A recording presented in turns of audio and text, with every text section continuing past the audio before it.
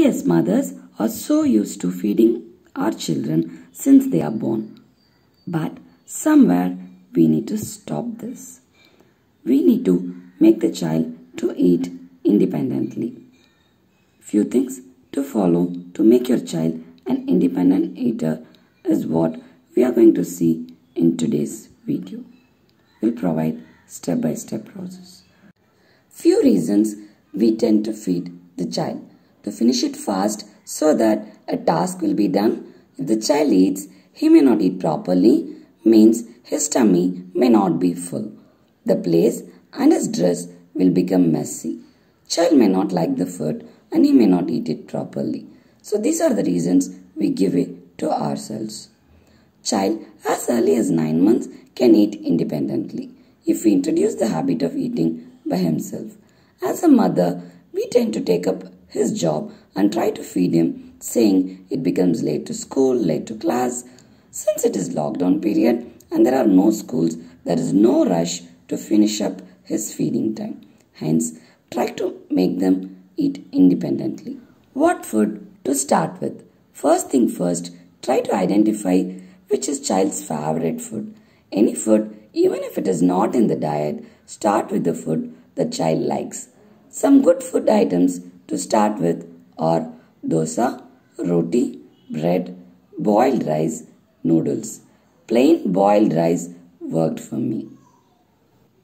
Irrespective of whether the child has sensory issues or not, child may not like any sticky side dish you provide for the main food. So always start with plain dosa without chutney, roti without gravy, rice without any gravy, bread without any jam or salad. Noodles is a different thing. Because they like the taste, they will eat it even if it is sticky. Noodles is not healthy though, so use it in the initial stage and quickly change it to a new food. When to start first? When the child is really hungry and when the tummy is really empty. Preferably for breakfast as the child had his last meal the previous day. Maybe after a potty time, but not immediately. After a tiring physical activity, when he is back from sports or a OT session. So you can choose these timings when you want to start feeding him independently. How to start? Ensure that the child sits in a proper position. If you think child is going to run away, try to make him sit in a proper table and chair setup and lock him in a way that he cannot come out. For instance, if you put the table chair on a corner side of the wall, you can sit next to him so that he cannot come out. Try to give him little snacks or his favorite things so that he sits initially without any stress.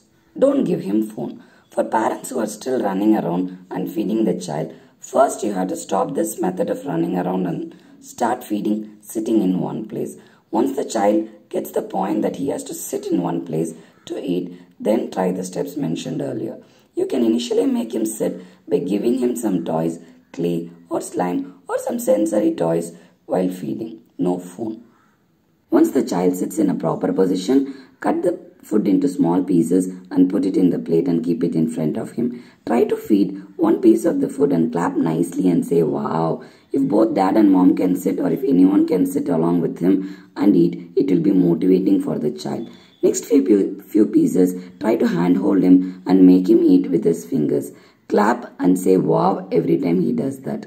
If the child eats only half of what you have given, it is okay to start with. And don't immediately start feeding the rest of the food. Once he finishes eating, say good job, eating time over, clap nicely and help him put the plate to wash. For a few days, let him have half stomach. It's okay. Actually, that is what his body can accept.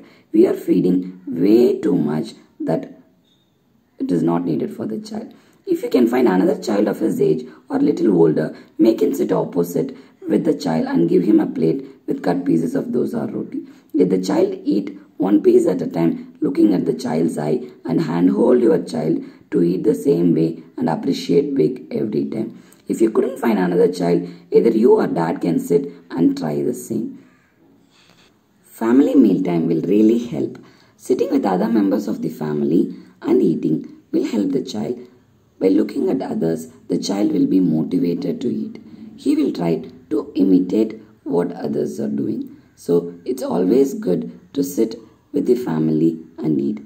At least make it a point that one meal you are sitting as a family and eating. If you have a bigger family, it will be good if you all can sit for a mealtime along with the child. For initial few days, you have to sit along with him when he starts to eat independently, and later you can make him sit alone. So have this practice of making your child sit with few more people at your home, at least weekly twice or thrice. How to introduce sticky food items. Now cut the food items into small pieces and dip in the side dish in a way that the side dish is in the inside part of the food and it doesn't touch the child's fingers. The child tends to clean his fingers every time. It is okay to do that. Take a fresh neat cloth and let him wipe his fingers every time. After trying this for a few days, try without the cloth. The child will start eating. Serve his favorite chutneys first. For rice items, initially give something the child likes, say lemon rice, rasam rice, etc.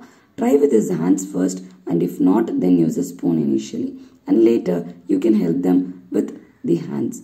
When you start initially, always give little amount of food so that child will not be stressed out. If you think child can eat 20 small pieces, then just serve that. For rice and gravy items, if child can eat 50 spoons of rice without forcing, you try to feed 10 spoons and handhold him to eat the rest of the 5 spoons and give big appreciation once he finishes the rest of the 5 spoons.